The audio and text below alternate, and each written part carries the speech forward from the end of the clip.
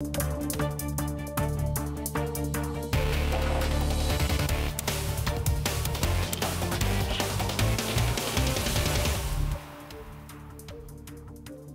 the City of London for our viewers worldwide, Bloomberg Real Yield starts right now. Coming up, division in DC casting a cloud over fiscal talks, new restrictions darkening the outlook in Europe, and with credit spreads widening, Treasuries doing nothing. And we begin with a big issue, Treasuries hitting snooze.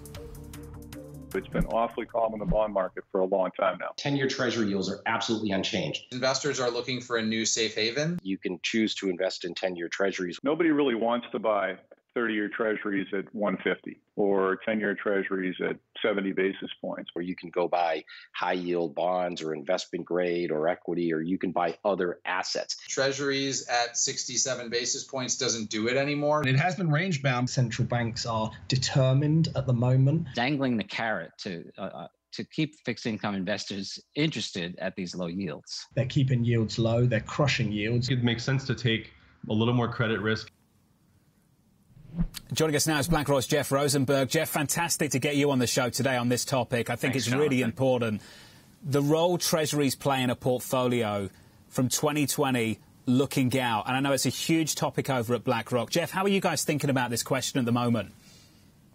Yeah, I wrote a piece on this, and we continue to write under the theme of investing without a parachute. And, September, Jonathan, is a really good example. When we wrote our pieces on it and everybody's talking about it, it was kind of like, okay, what does the new world look like that we're going into with the proximity to the zero lower bound? Well, we found out in September, equities down 8% and Treasury yields is the lead, highlighted by all those comments, barely budging at all. And so it's the combination of, the low yield makes the income relatively unattractive, and a couple of comments in there about, just go and take credit risk. Maybe we'll come around to that question in a second. But the other thing that's really difficult about the investing outlook right now with where Treasury yields are is that they're not moving much lower. And that's because they're pretty low to begin with, and the proximity to the zero lower bound means they don't have much further to fall. And so you've lost the hedging efficacy. And that's as big of an issue to investors, not just fixed income investors, but all investors who've been using fixed income as critical ballast in their portfolio. That's as important of an issue as the loss of income.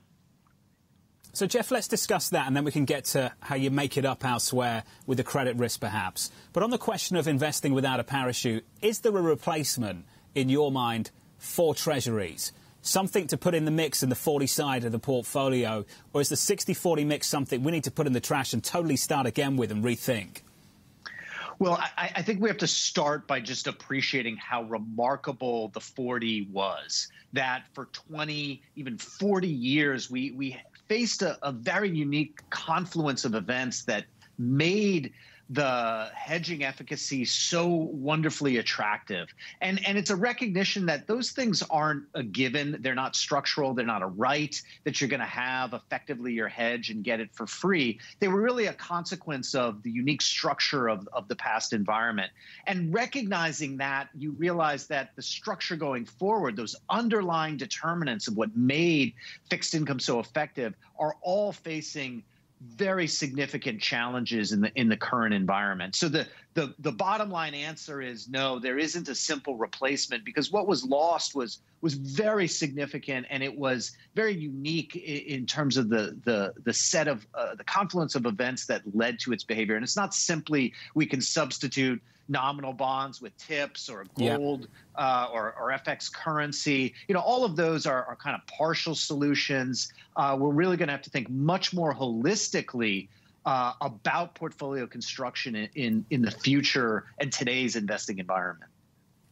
Well, Jeff, let's start with a series of assumptions, the kind of assumptions you think people should start to make. You could assume that you should take less risk and assume lower returns, or you might make the assumption that you need to embrace higher volatility, take more risk, and do it that way. Jeff, what are the assumptions that you think investors should make in order to make the next decision, which is what to buy and which bucket to place the cash in? Well, I don't think it's so much about the assumptions as much as it is about forecast. Now, maybe, my forecast is someone else's assumption, but it's really about what is the current and future structure of financial markets, both in terms of expected returns and correlations, hedging efficacy, and what does that imply about building portfolios to achieve objectives. Now, if your objective is, say, a 7% long-term pension return, and you're looking at that relative to today's levels of expected returns, one might simply say, okay, my solution to that is to take on more risk in order to achieve those returns. And that might be prioritizing one objective, the attainment of that expected return, over another objective, which is the stability of my assets, the stability of my asset liability mismatch over time. So I think what investors have to recognize and look at here is that the attainment of their objectives is going to entail a much greater degree of trade-offs than we had before when we're thinking about the portfolio mix with fixed income. Jeff, just in terms of the conversations you're having at the moment, different clients, different investors, different mandates, different objectives. Of the pool of investors at the moment that you speak to, who do you think is ahead on this, that's giving it a lot more thought than maybe some others? And who do you think needs to think about it with a little bit more clarity and detail, with a lot more effort? Well, I think everybody is thinking about it because the reality was really laid quite clear in the September FOMC minutes and the meeting, if there was one kind of takeaway, it was the extension of the forecast period to 2023 and no change in the interest rate outlook. So for those who were kind of hoping that, hey, it was a crisis response, the Fed is going to normalize, we've been at zero interest rates before, and we can wait it out, I think it was a recognition that this is a different operating environment, right? The operative implementation of the new policy framework of flexible average inflation targeting is also now kind of dawning on folks that even after attaining their objectives, they're going to keep interest rates at zero. So it's a very different kind of environment than investors faced the last time. Post-GFC, we were at the zero lower bound, and the whole conversation was, what does normalization look like? What will liftoff feel like? I can wait, and I'll get back to kind of normal 3% risk-free interest rates. It's very different, and I think that is dawning on investors across the investment spectrum, particularly after we've seen now another year of forecasted interest rates staying at zero.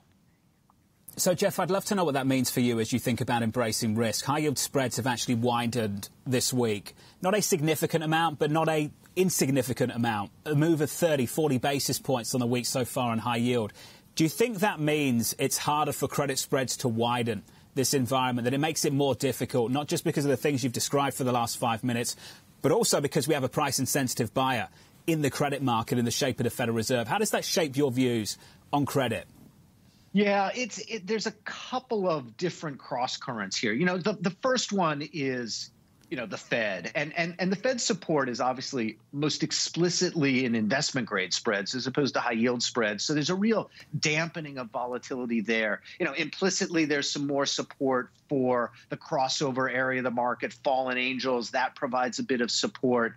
And so the first order effect is that dampens the volatility, and the response from kind of day-to-day moves or even, smaller drawdown moves like we've seen in the month of September. Investment grade spreads have barely budged. The reaction to high yield is lower than it otherwise would be. So that gives you a degree of support for cushioning some of those blows. I think the other aspect when thinking about credit is that it's related to the earlier line of questioning around the loss of ballast, the loss of hedging efficacy. So if I'm thinking about spread risk in my portfolio and I'm thinking about, okay, what are my offsets to that? What kind of hedges do I have in my portfolio? Well, I have hedges. I have risk-free interest rates. They have negative correlation, but their beta is collapsed. So the amount of risk that I run in my credit portfolio when I'm trying to find balance in that portfolio with offsets from risk-free rates is just a lot lower, which means I've got to manage that risk and either accept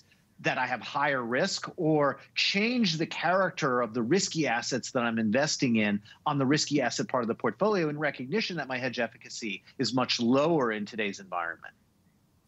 Jeff, a fascinating conversation, especially with some of the clouds on the horizon at the moment, looking into year-end. I want to get to the rapid-fire round with you quickly. Just 3 quick questions, 3 quick answers, if I may. One thing that you and I haven't discussed so far is the fiscal package. Jeff, from where you sit, do you think we can get a fiscal agreement in D.C. before the election? Just a quick yes or no, Jeff. No, I think it's unlikely before.